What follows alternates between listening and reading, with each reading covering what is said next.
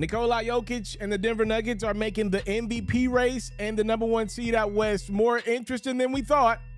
They're on a 3-game losing streak as they head to Canada to take on Pascal Siakam and the Raptors. First quarter, look at Scotty Barnes tracking down the missed shot and daring Jokic to go at him.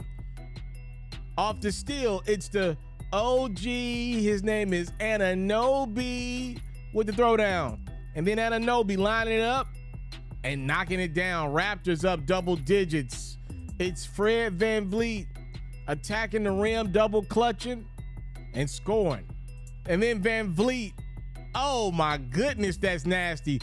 He went 8 of 12 from the 3-point line. He had 36 points to lead everybody in scoring.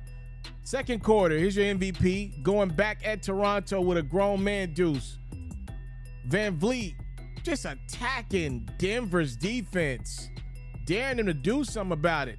Off the Gary Trent Jr. miss, it's the OG, his name is Anunoby. Watch your head top, you know? The Raptors up big at the half. Toronto bench loving what they're seeing. They can't believe it.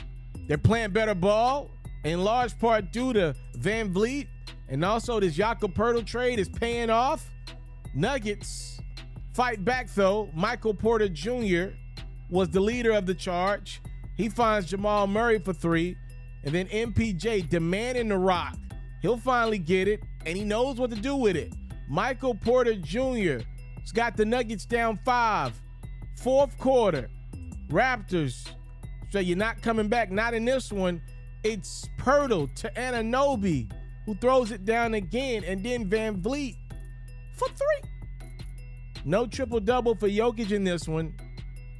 4th straight loss for Denver. The Raptors improved to 33-36 on the season with the 125-110 win.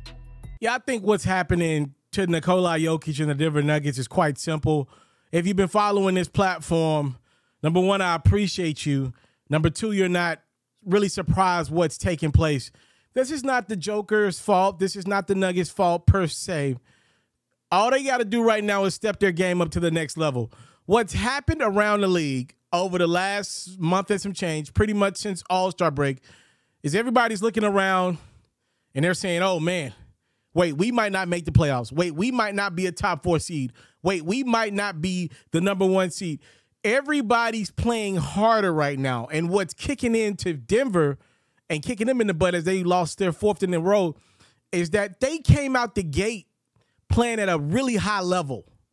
And it's not their fault that the rest of the league in October, November, December doesn't take the season serious.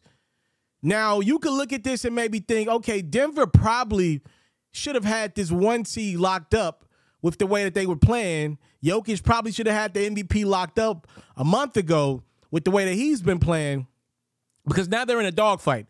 They're in a legit fight for both the MVP for Jokic, the #1 seed with the Sacramento Kings. These are real things that are going to be tough to obtain down the stretch with about 14, 15 games to go. Every team is up in their level of play that's trying to make the playoffs right now. The Nuggets play has been at a high level to begin the season. Now everybody's matching their high play. If you look around in the Eastern Conference, the same thing is happening to the Boston Celtics right now. They've fallen off the 1 seed. They're fighting for #2 with Philly right now. The Denver Nuggets just got to take their game to the next level. They're one of the teams that pretty much has had the same nucleus the last 4 or 5 years. Obviously, we know last year Jamal Murray was down the entire year, but that nucleus has been pretty much set.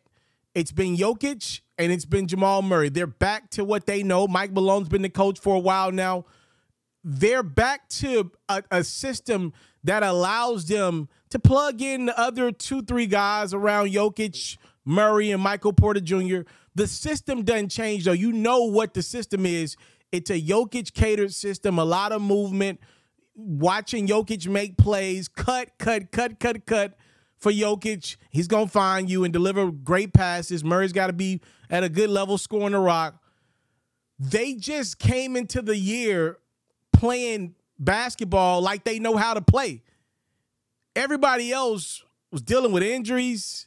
Everybody else was just kind of lollygagging their way back, and Denver came out the gate hot. Now everybody's up in their level of play.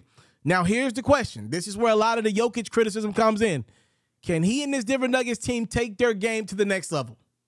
That's the question. That's where we're at. The playoffs will be another level up from where guys are playing now.